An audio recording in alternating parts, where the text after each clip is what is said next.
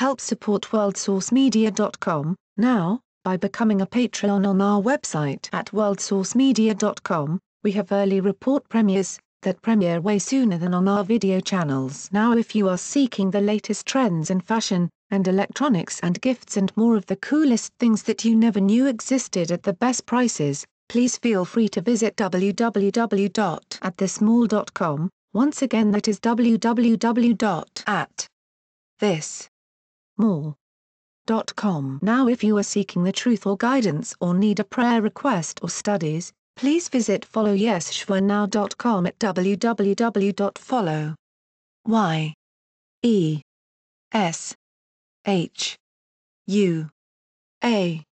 now.com. The Power Sword will be drawn once more this summer as production on Sony's Masters of the Universe movie begins. Production Weekly reports that the Master of the Universe movie will begin production in July in Prague. Updated production schedule on location for Sony's Masters of the Universe, from the directing duo of Aaron and Adam Neame. Production Weekly tweeted, "Principal photography is due to get underway mid-July in Prague." Aaron and Adam Neame joined the film to replace MCG, who left the project in 2017. At the same time, Sony hired David Goyer to rewrite the script. There were rumors Goyer would also direct, but he left to pursue other projects. In January, Sony brought on Art Markham and Matt Holloway to rewrite the script again. Sony has been working on bringing Masters of the Universe back to the big screen since taking over the film rights in 2009. The project has gone through several different versions and directors over the years. With a production date now set, it seems the Sony may have committed to a path forward. Masters of the Universe began life as a Mattel toy line launched in 1982. DC Comics launched a tie-in comic book series the same year. The 1983 Filmation cartoon He-Man and the Masters of the Universe made He-Man,